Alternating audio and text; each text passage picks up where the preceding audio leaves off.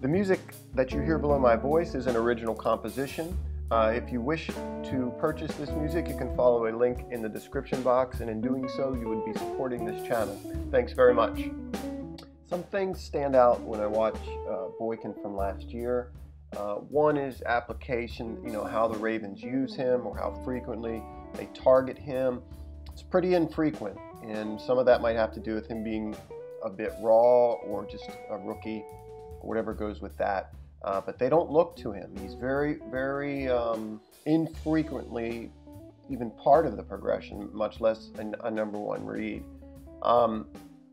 And the frustrating thing about that is a lot of times he's open, deep, and we just miss him.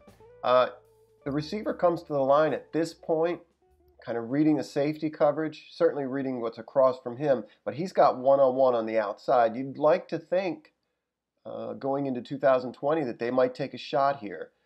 You got all three tight ends kind of bunched to that side. Safety playing that side, and not too long after the ball's snapped, you're going to see this safety come up either to get on top of Andrews or Hurst. Andrews is what it looks like, and Boykin on this post beats his man inside. You can see the defender turning and running,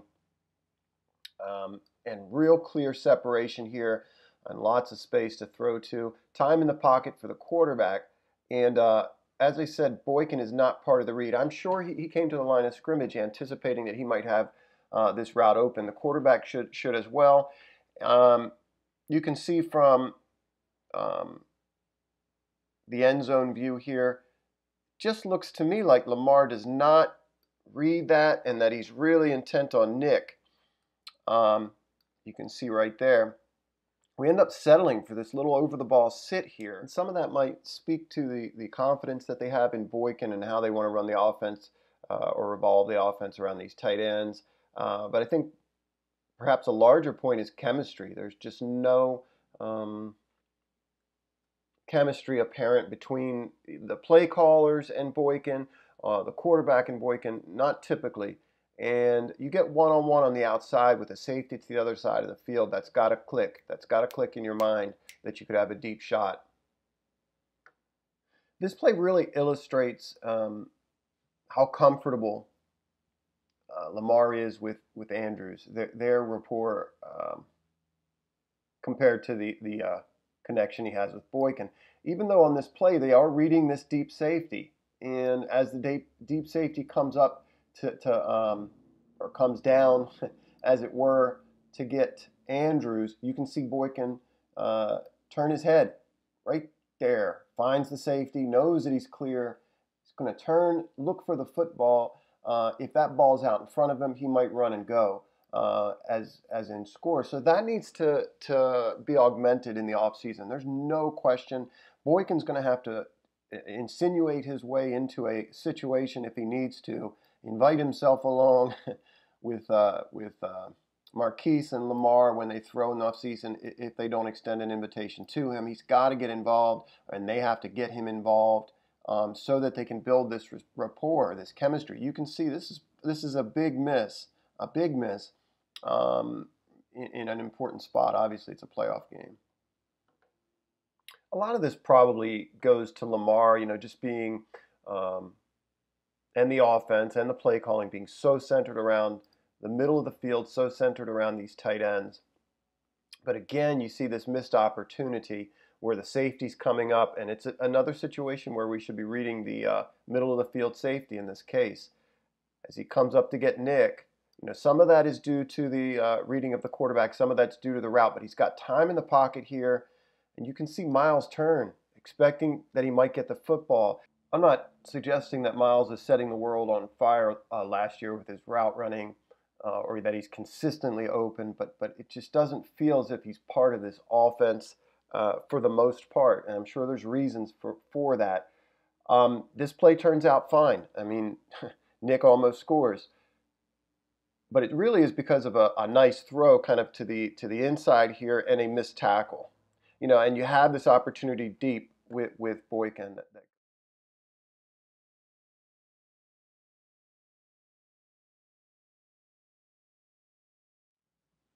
When we talk about application, how the Ravens use Boykin, this is him at the bottom of our screen. A large portion of the time, he is basically a runoff route, meaning he's there to clear space for somebody else, tight ends or what have you, in the middle of the field. Um, this route bothers me a lot. It's clear. It's just like he's being coached. Just get upfield. There's nothing, no kind of move at the line. He's just running off that coverage. I think it's a terrible design, and it leads to really bad results, or it may not lead to, but ultimately there's a bad result. There's a pick here. They've got Boyle in the slot. Boyle gets mashed at the line. He's supposed to be able to hold this safety, and I don't know how you would expect Nick to do that and not have Miles do that, right? This guy doesn't care about Nick Boyle getting vertical. And as a consequence, he's just kind of running, screaming towards that over that Andrews is running, and he gets himself in position to get this tipped ball or this deflected ball here. So Boykin's route, it runs off this guy. It doesn't do anything to influence the safety, and instead you have Nick Boyle inside, and ultimately you get this pick. You get the safety in a position where he doesn't have to worry about any kind of speed or any kind of vertical. And it may be the import of this particular play that's influencing me, or the result of the play. But I don't get this play design in terms of where they line Miles up and Nick up, and I don't get the application of Boykin here at all. Here you see him being asked to run a vertical and run off coverage, and it's very effective here to clear space for the tight end underneath. Real nice play design, but it's clear Hurst is the intended target here. It works out, but yeah, he's very successful here in that he holds the corner, holds the deep safety. Marquise runs a linebacker to that side, and you get space. But it would be nice moving forward to see Boykin being schemed open, and being, again, part of the offense. You can see even on this play, there's space here. That's not the route he's called to run, but if he's got more time in with the quarterback and with the coordinator this year, you might see him run a dig here and sit this down in this space, and you might see the quarterback find him, even though he's waiting on Hurst to come across. This is a design deep ball to Miles, where he is first in the progression. I like him off the line of scrimmage. I need him to run every route from the line of scrimmage that way, with urgency. Not just when he's in the progression early or the first read, but all the time. I like this hard plant step outside. Does a great job here getting rid of the DB's hands, and then swimming quickly with the left. I also think he slows his gait as he turns to find the football. It could be it's a bit of an overthrow too. It could be a combination of those two things, but it looks like he slows his gait to me just a little right there when he turns to find the football. It may seem as if I'm laying a lot of the blame for a sort of lackluster rookie year at the feet of the coordinator or the coaches or even the quarterback, but Miles has got a lot of work to do. He's the target again here deep, and to me, as he runs this post, he is not at all sharp out of this break. In fact, it's quite round. He also slows his gait. I'm convinced of that as he comes out of that break, and there's just no way he should be allowing this DB to get in front of him, out in front of him and under, and sort of beat him to the spot. And I have a feeling that's a pretty good throw by Lamar if he isn't round out of this break. And he doesn't sort of slow there. He may even be early with that plant step. He's definitely soft at the top of it.